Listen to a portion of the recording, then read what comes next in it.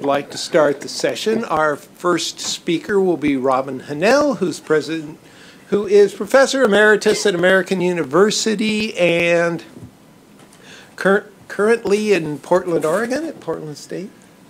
And he gets to talk on one of my favorite esoteric subjects, which is Piero Sraffa. And so Joan Robinson once said that she only met two gentlemen at Cambridge. One was an Italian and one was a communist. Sraffa was the Italian. So, and the communist. Okay, first of all, sort of an announcement. So the paper I'm giving, it's me, but I'm also newly the co-director of Economics for Equity in the Environment, aka the E3 network. And there's some handouts that are around, and anybody that didn't get one who's interested, I still have a few with me. There's been some recent changes in Economics for Equity in the Environment. We've relocated from the EcoTrust NGO in Portland, Oregon to EESI, which is in Cambridge, Boston. There's two new co-directors, and there's some new people on our board, but basically we're around, we're the same people. We're still a network of 400 more or less progressive environmental economists trying to work on ways to solve economic problems in an equitable, fair way. So I wanted to be sure that I am not speaking on behalf of my fellow 400 E3 network economists. I'm sure there's not a single subject upon which all 400 of us disagree, and I can assure you that many of them would not necessarily agree with what I'm going to say today. But so be it. Anyway, so, and the other thing I've done is, this is a paper that I'm not going to be able to present in a compelling way, in this time frame. But there are printed copies of it that are available, and so if you are interested, that is the version, that you want to go to. And there's a bunch of things that are in that version that I'm not even going to try and say.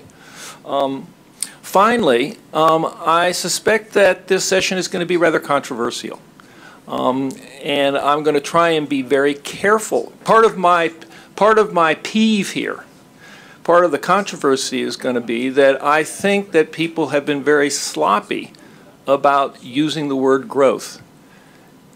That doesn't matter unless it matters. But I also think it really matters that the way that people have been sloppy when they use the word growth really makes some important differences in the cause that I know we're all committed to. So anyway, having said all that, let me begin.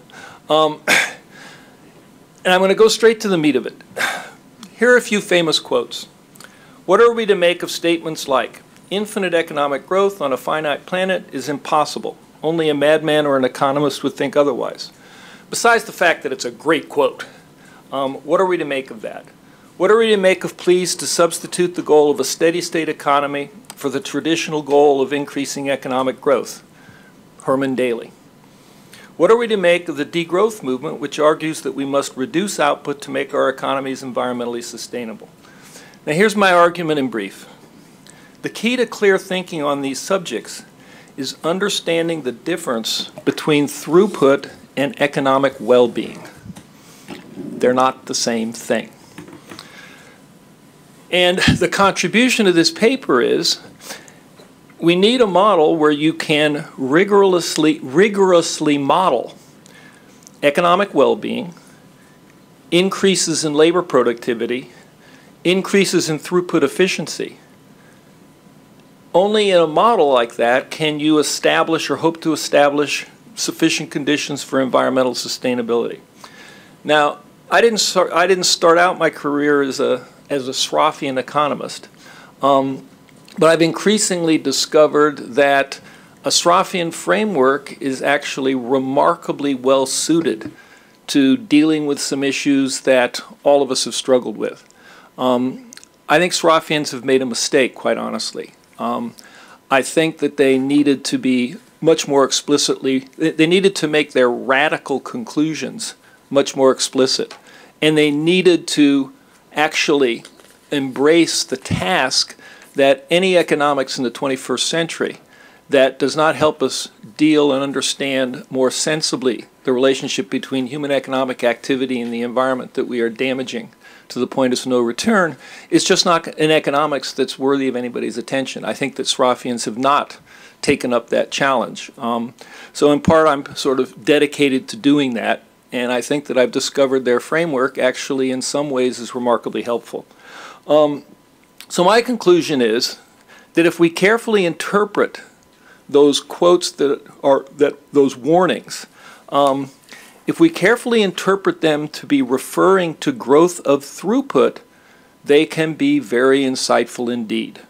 On the other hand, if anyone claims that economic well-being per capita cannot continue to grow indefinitely, or that achieving environmental sustainability means that well-being per capita cannot grow or must decrease, I think that this is untrue, and it's very, very politically debilitating to go out there and deliver that message.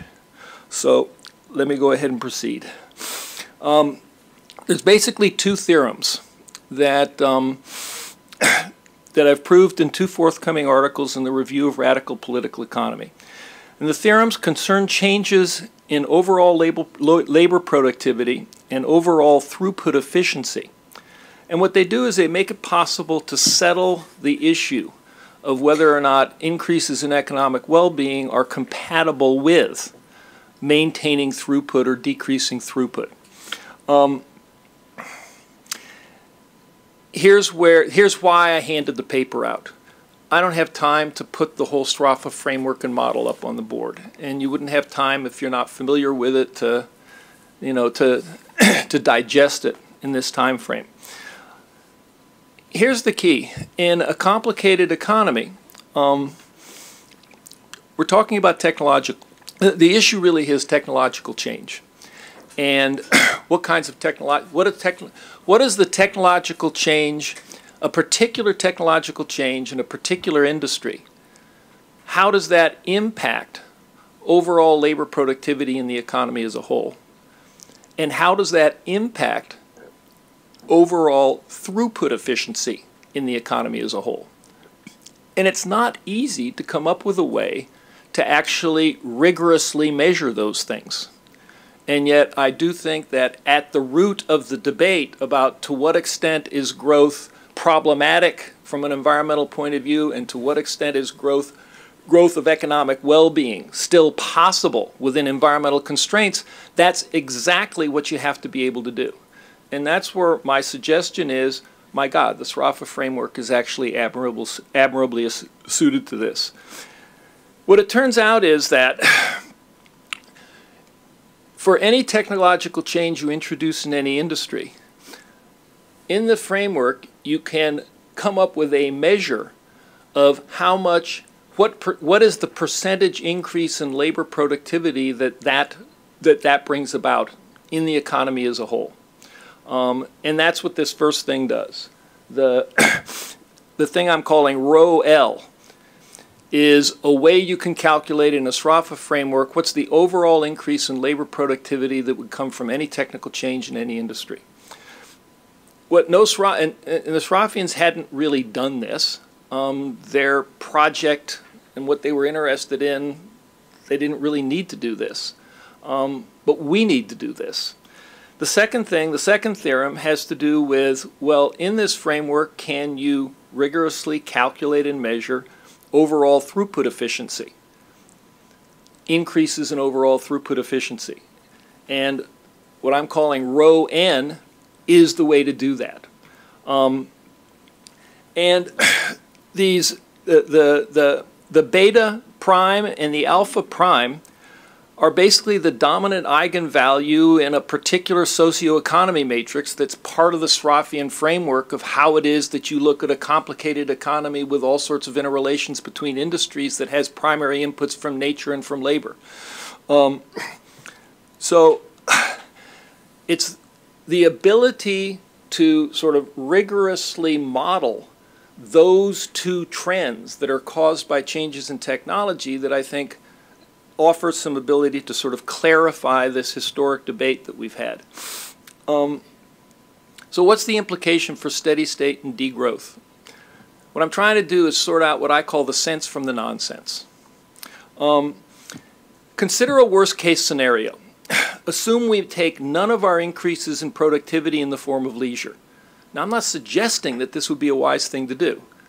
I'm trying to establish a worst-case scenario. Also, in our vector of outputs, what we produce in the economy, surely we can substitute some outputs that are less throughput intensive for outputs that are more throughput intensive. And of course, that's what a sensible strategy is going to require us to do. But I'm going to go ahead and assume a worst case scenario. We don't make any substitutions in what we consume. And we don't take any of our productivity increases in the form of more leisure. I'm going to make two simplifying assumptions that are really kind of arbitrary. Of course, you'd go back and fix these. I'm going to assume that labor force doesn't grow and the number of hours we work stays the same. Well, this is a pretty bad scenario, you know, from the point of view of, can you possibly imagine sort of a sustainable outcome with increases in economic well-being in that scenario? But here's what it comes down to.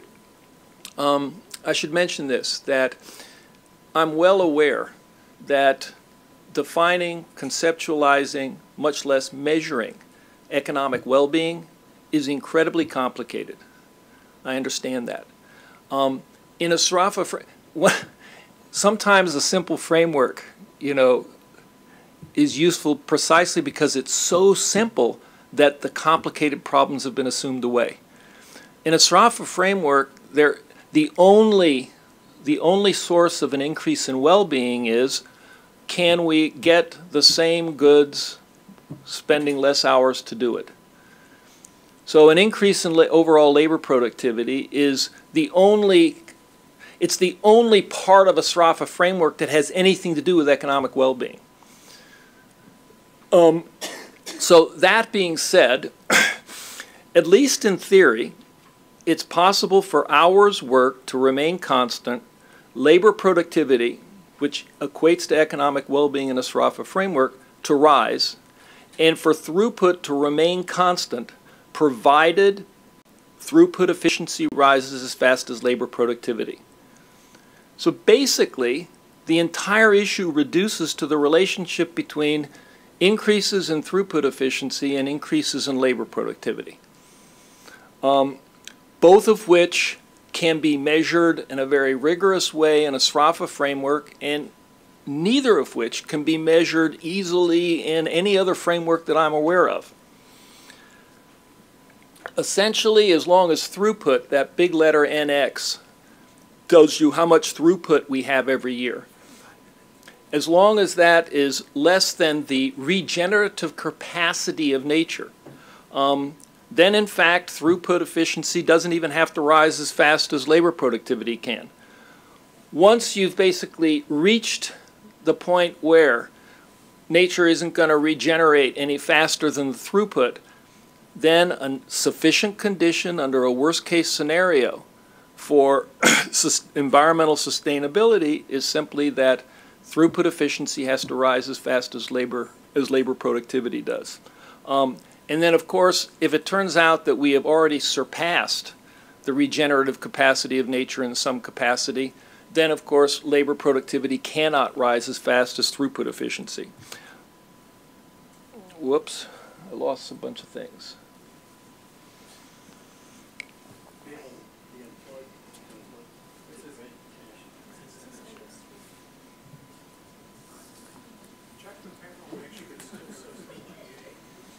It does. Can you explain the When I'm done. appearance of your image in the Sraffa framework? When I'm done. The last slide. Oh. Really? See? Okay. All right. Well, let me mention one other thing.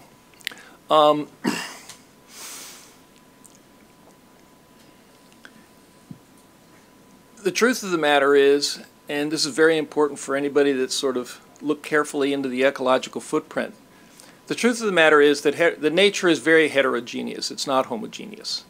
And throughput, therefore, depends on which part. Are we talking about my carbon footprint? Are we talking about carbon throughput? Are we talking about, throughput that's soil?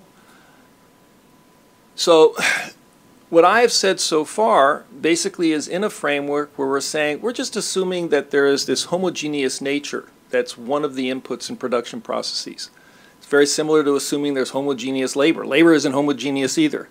Well, can the framework tell us anything useful if we now want to deal with a world where we know that different parts of nature, both natural resources and sinks, are in fact quite different, need to be measured in different units, et cetera, et cetera. And yes, the framework can still be quite useful in that regard. What about the assumption that, well, we're going to assume this.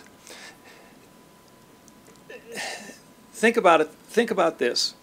If we only have one input from nature, homogeneous nature, then you can't have sustainability if nature is non-reproducible at all.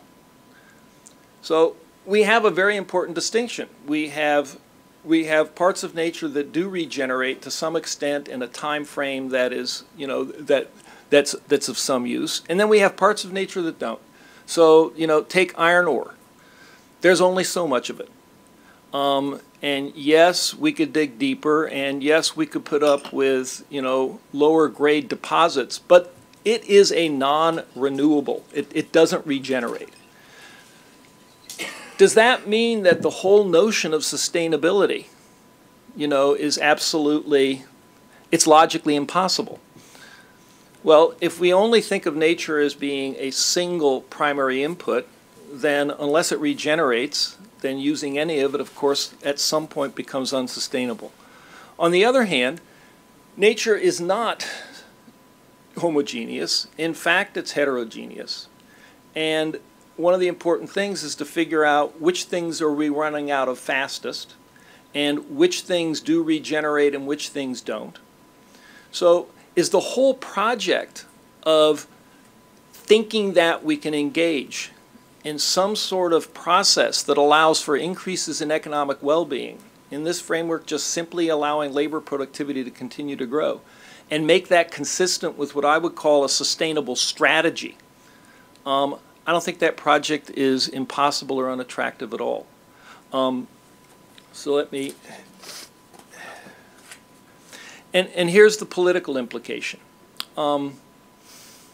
If it were true, if it were really true that it is impossible for economic well-being to increase on average on the planet over this century without damaging the economy, bringing on climate change, if that were true, we should go out and tell people that.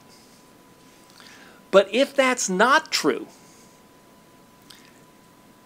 giving the impression that that's what we think and that's what we want to make happen basically guarantees that 3 billion people in the third world who have never enjoyed the benefits of economic development are not going to sign on to our campaign.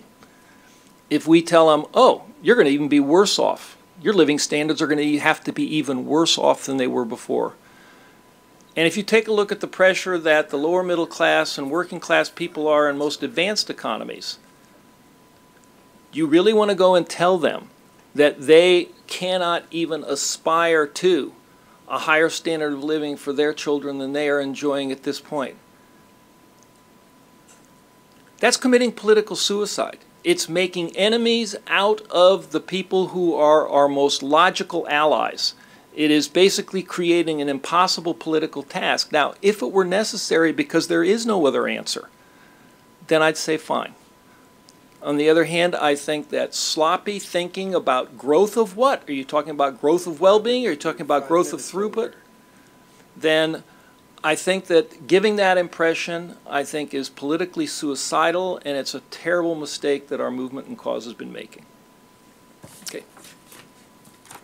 Thank you. change spaces.